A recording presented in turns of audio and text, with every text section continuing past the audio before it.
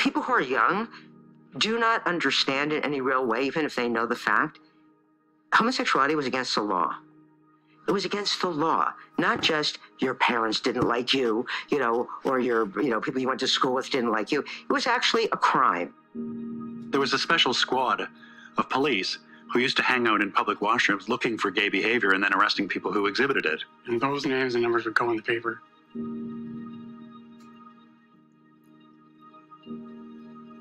We were warned about who to speak to. If the guys were too good looking, they were possibly cops who were in there to pick you up and then beat you up, take them down to one of the beaches and basically leave them there beat up, which was kind of a regular weekend happening. If you were found out, I mean, a lot of people kind of knew if you played the game right, you'd be okay. But if you affirmed or asserted yourself or pushed in any way, shape, or form, lose your job like that. You lose your job anyway without doing that. There were no civil liberties protections of any kind.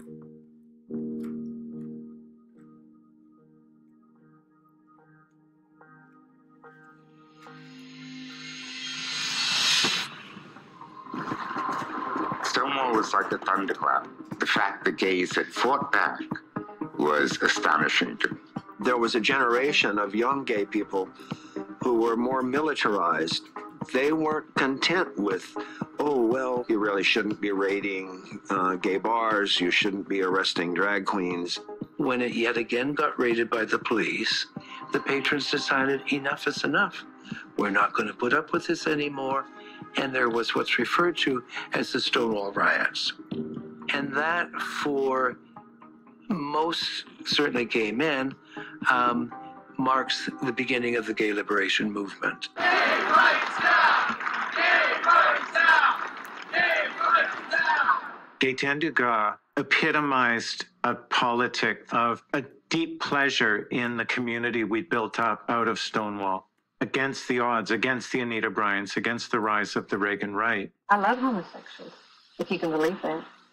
I love them enough to tell them the truth, because I know that there is hope for the homosexuals, that if they're willing to turn from sin the same as any individual, that they can be ex-homosexuals the same as there can be an ex-murderer, an ex-thief, or ex-anybody.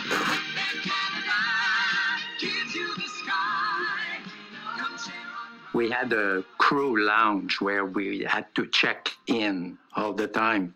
And everybody was talking about Gaetan, how beautiful it was, and so on. So I was obviously curious to see.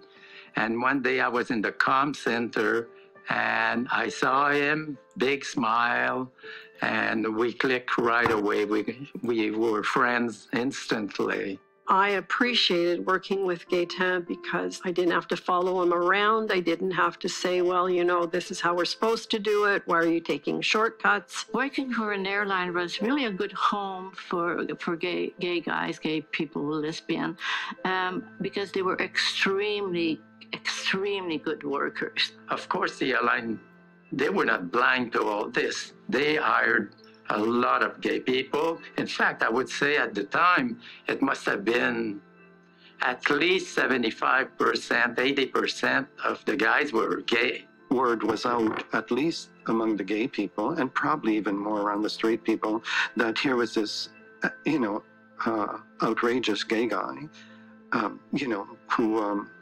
outrageous gay guy. Oh, yes, that was Gaetan's attitude. Yeah, he doesn't have a problem about being gay. You do, so deal with it.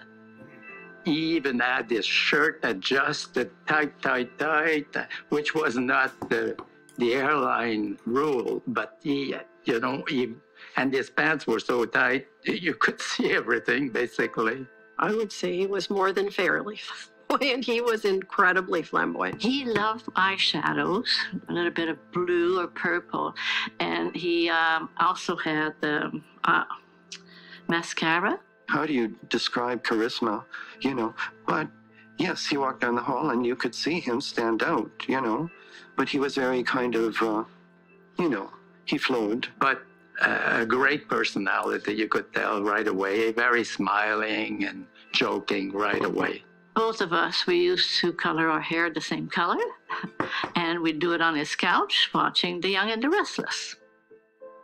I did get a white Corvette. Well, he said, oh, we must go for a ride, we must go for a ride. So we did. And you'd think that Gaetan would sit down in the passenger seat and that's it? No, he was sitting in the back the moment we got to Yonge Street, waving at the people. And I said, I don't care, you know. Everybody was laughing in a way or waving. Actually, I've got copies of those pictures right here. Oh, you did? Okay. Yeah, so you see what? Gaetan in the white Corvette. My best friend that died from AIDS, Richard McDonald. Yeah. He's right there. He was with Gaetan at the time. Hairdresser in Yorkville. The sweetest man, French Canadian again. That was a good time because there was AIDS around at the time. I don't know, but there was no worry. We were having fun.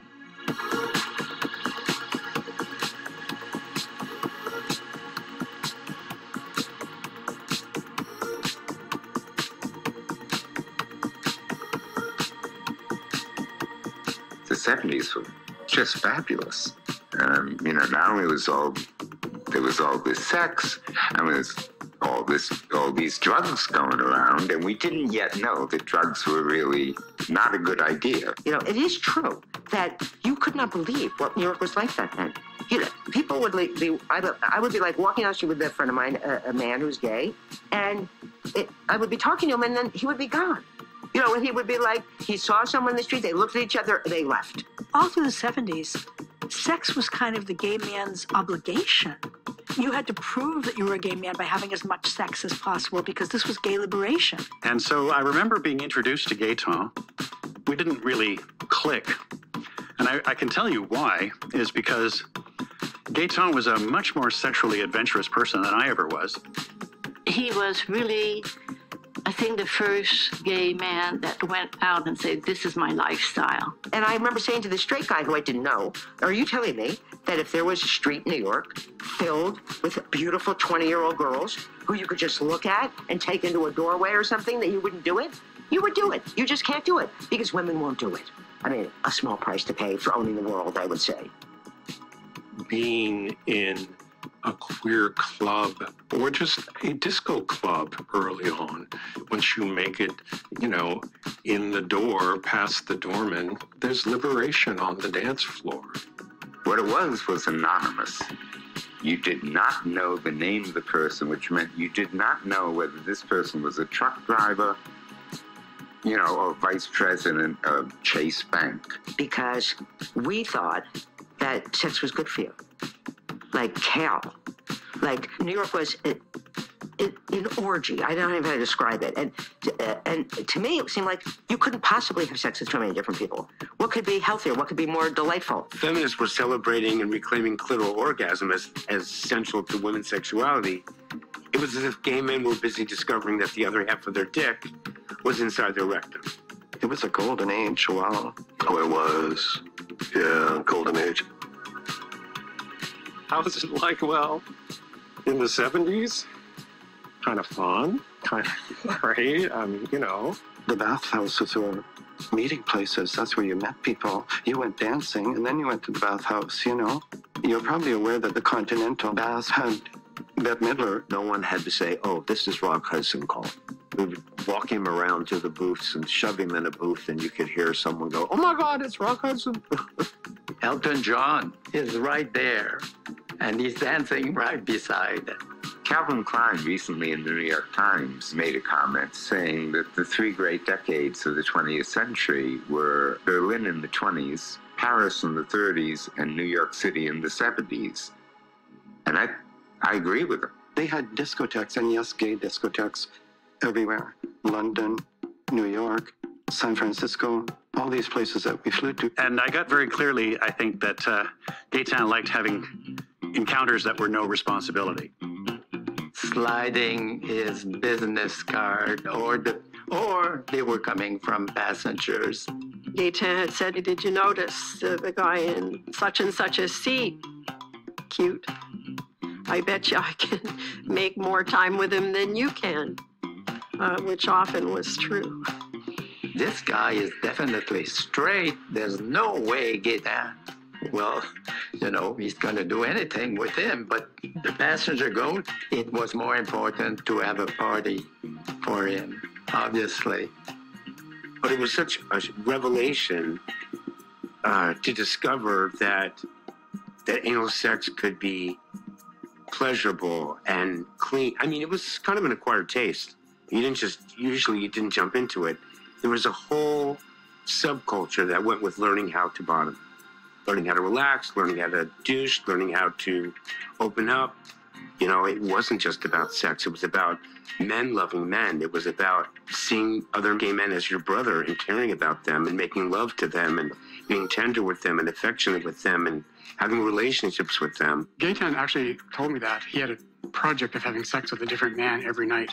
It was just kind of an entertainment. Like it was a project he worked on with great intensity and effort and success. Well, if you scored, say, 2 nights a week, and you did that for a year, that's 100 people. So from 71 to 81, that's 1,000 people. Your average gay man probably had sex with 1,000 people in that decade. And I'm sure Gaetan Dugas had sex with many more than 1,000 people. Oh, yes. He was an extremely sexual man. He was always ready. Always ready, okay? You never knew. I was going to work, and he had his backpack. And there was something in the backpack, and it fell. So I said, oh, what's that? Ah! Mon lubricant. I can't go anywhere without that. I'm sorry. So he picked it up right away and put it in his pocket. Like, was he sexual? I would say so. Sex, drugs, disco. Sex. But as the 70s wore on and the commercialization of gay male sex exploded, you no longer had to care about the movement. You could just come in, get your rocks off and go, and it didn't really force you to think politically about this being an opportunity for America to move forward in terms of its empathy and understanding and bridging all these divides that the culture creates to keep us apart instead of united. It's very easy to fall into the hedonistic side because it's intoxicating, but there was a price to pay, I think, for that.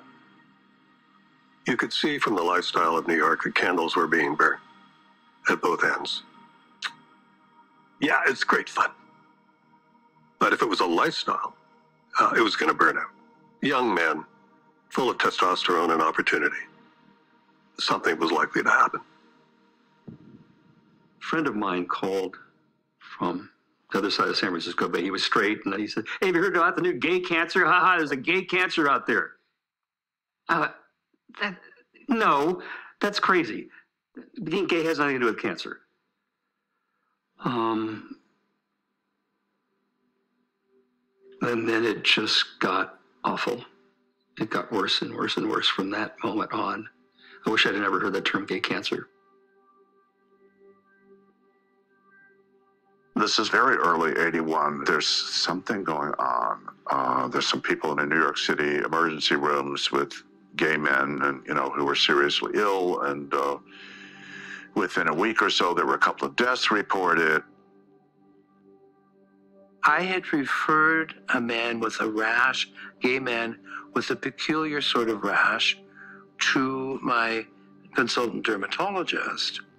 And he phoned me back to postulate to me, isn't it a little strange, all these very strange rashes that we've started seeing in gay men? I remember the first person I knew who had AIDS, but no one knew what he had. And he died. I was so shocked. What did he die of? Because we were too young to be dying. Reading the newspaper that morning, there was the famous little paragraph, 8 New Yorkers died of mysterious gay cancer, and word was filtering from Fire Island, the whispers had begun. There were a lot of